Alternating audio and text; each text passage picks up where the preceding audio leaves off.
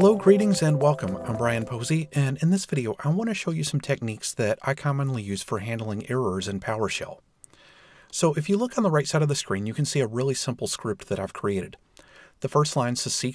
This simply changes to the C drive if you're not already there. Then we have CD \. This drops the command prompt down to the root directory. Then we have CD scripts, so this opens up the scripts folder.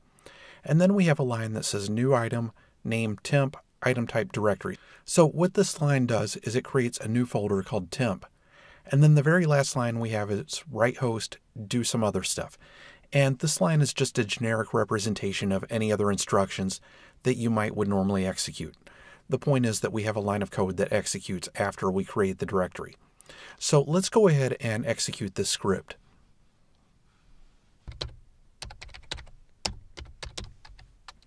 I'll go ahead and press enter, and we can see that the new folder is created.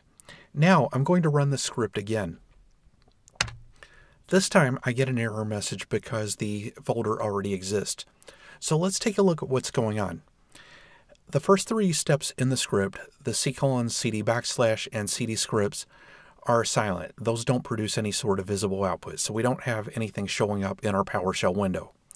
Then when we execute the new item commandlet, that's where we get the error. But notice right here, PowerShell went ahead and displayed do some other stuff.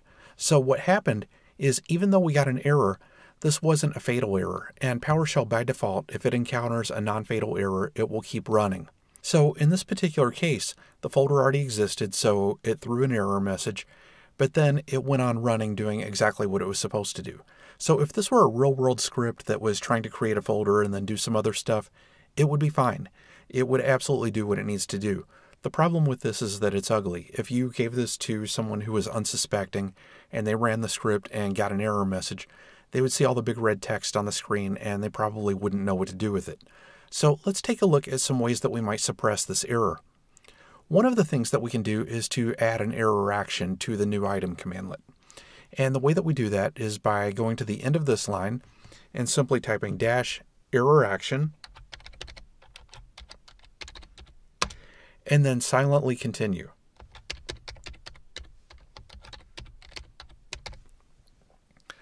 So what this does is to tell PowerShell that if this line causes an error, then just ignore it. Don't even display the error. Just go about doing whatever you're doing, so long as it's a non-fatal error.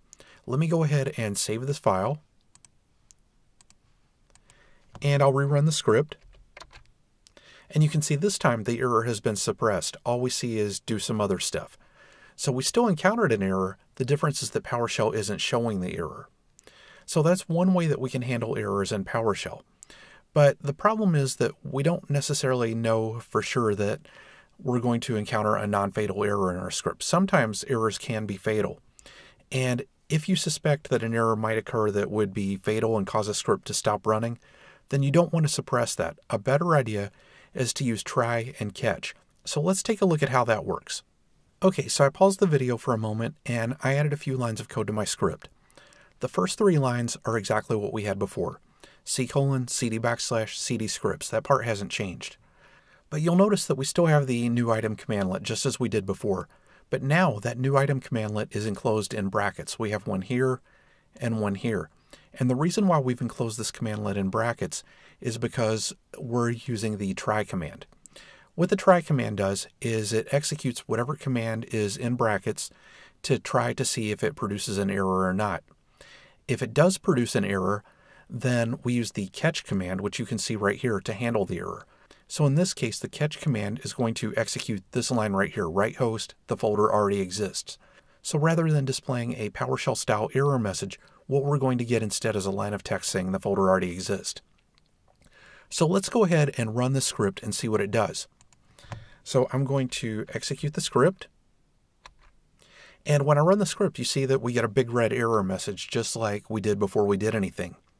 So let's take a look at what's going on here. The error message that we get is new item, an item with the specified name C:/scripts/temp already exist. So this is exactly the same error message that we got earlier. And it would appear that try and catch aren't actually doing anything. Because remember, the catch statement is designed so that if an error does occur, we're supposed to see a line of text saying the folder already exists, and clearly that's not happening. So why is that? Well, the reason has to do with something that I talked about earlier. I mentioned that PowerShell's default behavior is that if it encounters a non-fatal error, then it will go ahead and progress the rest of the way through the script. So that's exactly what's happening here. We're encountering an error. That error is non-fatal, so the rest of the script is executing. You can see do some other stuff. But remember the error action that I talked about earlier. Earlier, when I had the new item commandlet, I suppressed the error, which was a non-fatal error, by typing -ErrorAction SilentlyContinue.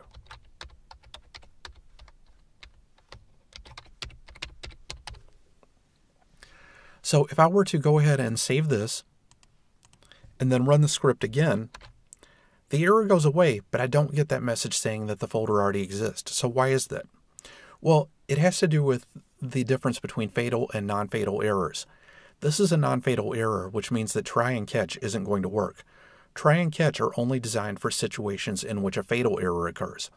Now, in a situation like this where we're trying to create a folder, but that folder already exists, we're never going to encounter a fatal error. So what can we do if we want to use try and catch? Well, the way that we would fix this problem is by changing the error action.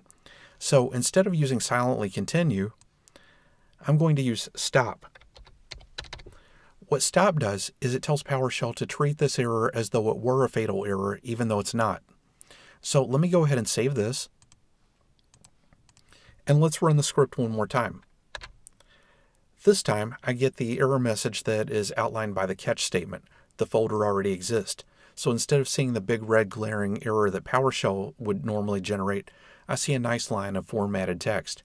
And then you'll notice that PowerShell does continue on after that, and it displays the line that says do some other stuff. Now, there's one more thing that we might do in a situation like this just to make the script a little bit neater. Maybe what we want to do is, instead of just displaying a line that says the folder already exists, maybe what we want to do is to display that as a warning message. That way the text will be highlighted. And the way that we would do that is really easy to do. We would simply change write host to write warning. So I'll backspace over host, I'll type warning, and I'll save my file. And let's go ahead and run the script. And you can see that when I do, we actually have a warning message that's displayed. So we get warning, the folder already exists. So PowerShell generates the word warning. So the text that appears after the warning is the same text that appears in my script right here. And then, of course, once that warning message is displayed, then PowerShell goes on and executes the last line of the script, which is write host, do some other stuff.